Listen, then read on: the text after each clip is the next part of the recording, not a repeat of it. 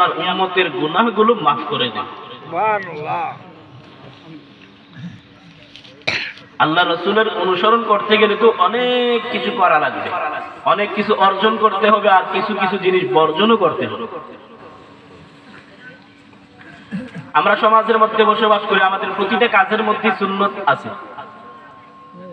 একটা মানুষ জীবনের শুরু থেকে নিয়ে ওঠা বসা, চলাফেরা, খাওয়া দাওয়া, ব্যবসা বাণিজ্য, আচার আচরণ, চাকরি বাকরি ইত্যাদি সমস্ত কাজের মধ্যে আল্লাহ রাসূলের সুন্নত আছে না নাই? আছে।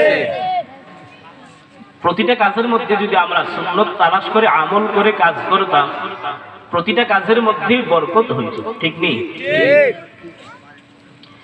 আমরা সুন্নতকে পরিত্যাগ করেছি, দুনিয়ার কিছু ইহুদি খ্রিস্টান ওদের কালচার নকল করে আমরা আমল করতেছি। এজন্য মুসলমান কোন কাজ করে আমরা বরকত পাই না। আল্লাহ রাসূল হাদিসের মধ্যে বলছেন, কোন একটা ভালো কাজ যদি বিসমিল্লাহ বলে শুরু না করে, ওই কাজটার মধ্যে আর কোনো বরকত থাকে না। এই জন্য সমস্ত কাজের শুরুতে কি পড়া? ভালো কাজের সমস্ত ভালো কাজের শুরুতে কি পড়া? বিসমিল্লাহ পড়া। কি পড়া? বিড়ি টানার আগে কি পড়া? পড়া যাবে কিছু? সমস্ত ভালো কাজের শুরু দিয়ে বিসমিল্লাহ পড়া, এক নাম্বার সুন্নাত। দুই নাম্বার হলো সমস্ত ভালো কাজ ডান দিক থেকে শুরু করা। কোন দিক থেকে শুরু করা? ডান দিক থেকে শুরু করা। তিন নাম্বার সুন্নত হলো একে অপরকে মুসলমান সালামের প্রচার প্রসার করা, একে অপরকে সালাম দেওয়া। ছোটরা বড়দেরকে সালাম দিবে, বড়রা ছোটদেরকে সালাম দেবে। আপনি ঘরে যাইতেছেন, আপনার বাবাকে সালাম দিবেন, মাকে সালাম দিবেন, স্ত্রীকে সালাম দিবেন। সালাম দিলে কি হয়? বলে মহব্বত পয়দা হয়, অহংকার দূর হয়। আপনি আপনার একটা শত্রুকেও যদি আপনি সালাম দেন, একদিন, দুদিন, 3 দিন, আপনি যদি আপনার শত্রুকে 3 দিন সালাম দেন, ওই শত্রুটা আপনার বন্ধু হতে বাধ্য হবে, ঠিক না? এই জন্য সালামের প্রচার প্রসার ঘটাবো তো ইনশাআল্লাহ আমরা। আল্লাহ আমাদেরকে কবুল করুন। যদি আমরা সুন্নতের অনুকরণ করতে পারি, আল্লাহ রাসূলকে আমরা স্বপ্ন যুগে দেখতে পাবো। আল্লাহ রাসূলকে স্বপ্ন যুগে দেখার ইচ্ছা আছে না নাই? সবার আছে ইনশাআল্লাহ। যদি সুন্নতের অনুকরণ করতে পারে, পরিপূর্ণ মুসলমান হতে পারে, আর আল্লাহর কাছে দোয়া করতে থাকেন, ঘুমানোর আগে দরুদ পড়েন, অবশ্যই আল্লাহ একদিন স্বপ্ন যুগে আমাদের রাসূলকে আমাদের মোলাকাত করায়। শর্ত হলো পরিপূর্ণ মুসলমান হতে হবে। ইয়া আইয়ুহাল্লাযীনা আমানু দুখুলু ফিস সিলমি কাফা। পরিপূর্ণ মুসলমান না হলে সম্ভব হবে না, পরিপূর্ণ মুসলমান হতে হবে। আমরা প্রতি নামাজের পরে দোয়া করব, ও দয়ার মালিক, আমি গুনাহ করেছি, অন্যায় করেছি, তওবা করলাম। অন্যায় করেছি, এতদিন আর গুনাহ করব না। ও দয়ার মালিক, আপনার কাছে তওবা করলাম, জীবনের সব গুনাহগুলো মাফ করে দেন। জীবনে আপনাকেও দেখি না, আপনার হাবিবকেও দেখি নাই। ও দয়ার মালিক, আপনার হাবিবকে দেখতে বড় ইচ্ছা করে। তওবা করতেছি, গুনাহ করব না, দুরূদ পড়ে ঘুমাইলাম। ও দয়ার মালিক, মেহেরবানি করিয়া আমাদের সকলকে তোমার হাবিবের মুলাকাত করায় দিও, বলেন আমিন। দেখা দাও রাসূলুল্লাহ, তুমি কাঁদে আশিক তোমার, আছো শুয়ে মদিনায় তুমি, ডেকে দাও রওজা তোমার। রাসূলুল্লাহ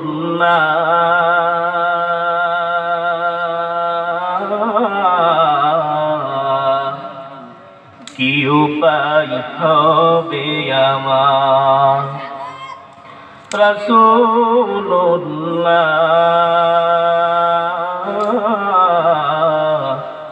কি উপায় হবে আমার।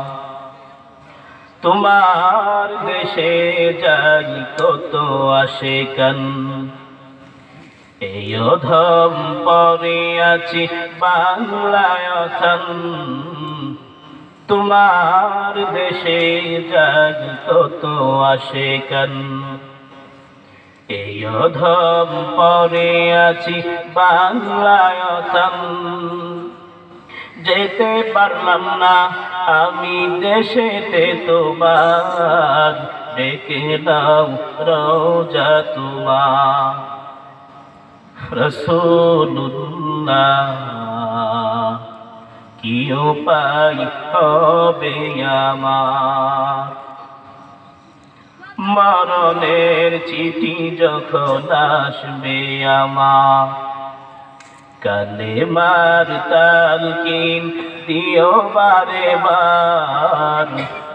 মরণের চিঠি যখন আসবে আমার, কালেমার তালকিন দিও বারে বার। প্রাণ ভরে দেখবো চেহারা তোমার, দেখে নাও রওজা তোমার। রাসূলুল্লাহ কি উপায় হবে আমার, হাবিবুল্লাহ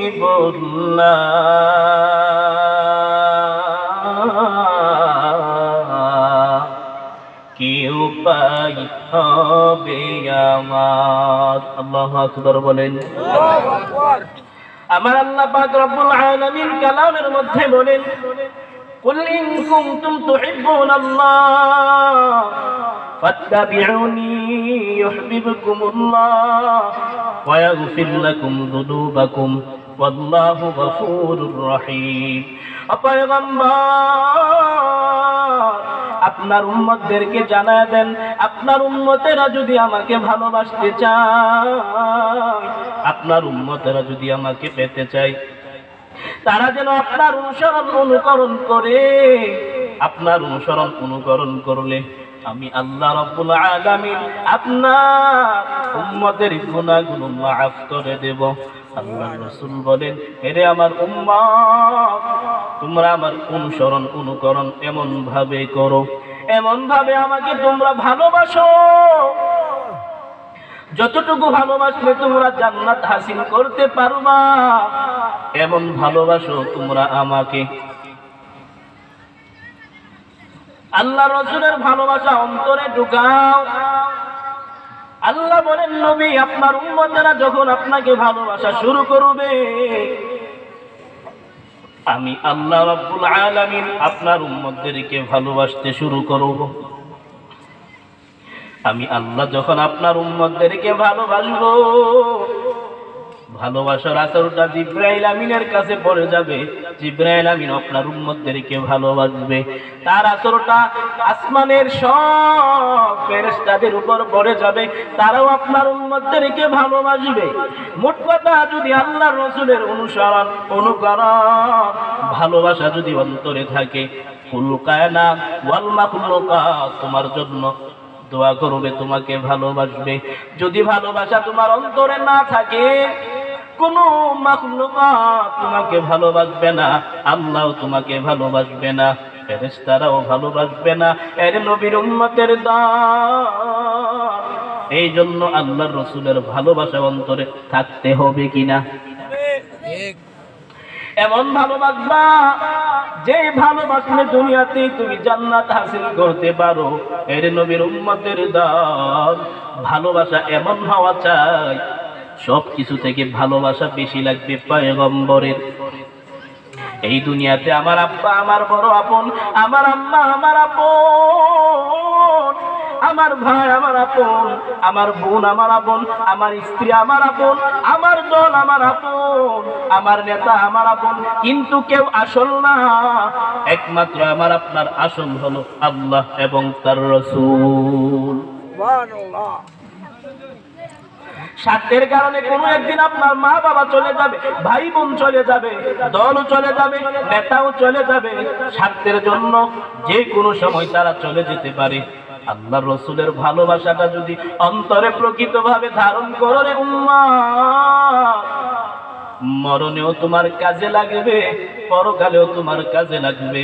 আল্লাহর রাসূল তোমাকে জান্নাতে না নেওয়া পর্যন্ত তোমার কাছ থেকে বিদায় নেবে না। কেমন ভালোবাসবা? লা ইউমিনু আহাদুকুম হাত্তা আকুনা আহাব্বা ইলাইহি মিন ওয়ালিদিহি ওয়া ওয়ালাদিহি ওয়ান নাসি আজমাইন। তালহা রাদিয়াল্লাহু তাআলা আনহু পয়গম্বরের সামনে হাজির হইয়া বলেন, ও পয়গম্বর, আমি আপনাকে ভালোবাসি। আরে তালহা, কেমন ভালোবাসো? বলে, ও পয়গম্বর, বোঝানো সম্ভব না। কেমন ভালোবাসো? বলে, পয়গম্বর, আমি বোঝাতে পারবো না। নবী বলেন, রে তালহা, আমার হাতে কি? বলে, তলোয়ার। ওই যে সামনে দাঁড়ানো লোকটা, সে কে? বলে, আমার আব্বা জান। আরে তালহা, ভালোবাসার প্রমাণ যদি করতে চাও, জলদি করে যাও, তোমার আব্বা জানের গর্দানটা আলাদা করে দাও। তালহা রাদিয়াল্লাহু তাআলা আনহু এক সেকেন্ডও দেরি করে না, দৌড়ায় বাবার পিছনে দৌড়াতে লাগলেন। বাবাও দৌড়ায়, তালহাও দৌড়ায়। একেবারে যখন কাছাকাছি চলে গেলেন, তলোয়ার দিয়ে আঘাত করবে। তলোয়ার দিয়ে আঘাত করলেই কল্লাটা আলাদা হয়ে যাবে। পয়গম্বর ডাক দিয়া বললেন, রে তালহা, আর পরীক্ষা দেওয়া লাগবে না। যেই পরীক্ষা নিয়েছিলাম, তুমি তালহা পরীক্ষায় পাস হয়ে গেছো। সুবহানাল্লাহ। কেমন ভালোবাসা দিল পয়গম্বরে। ওমর হাজির হইয়া বললেন, ইয়া রাসূলুল্লাহ, ইয়া হাবিবাল্লাহ, আমি আপনাকে বড় ভালোবাসি। কেমন ভালোবাসো রে ওমর? ও পয়গম্বর, আমার ছেলে মেয়ে, আমার ধন সম্পদ থেকে আপনাকে বেশি ভালোবাসি। পয়গম্বর জবাব দিলেন, না ওমর, কামেল মুমিন এখনো হতে পারো না। ওমর পরবর্তী জিজ্ঞাসা করলেন, ইয়া রাসূলুল্লাহ, ইয়া হাবিবাল্লাহ, কেমনে হওয়া যায়? নবী ডাক দিয়া বললেন, যে ওমর,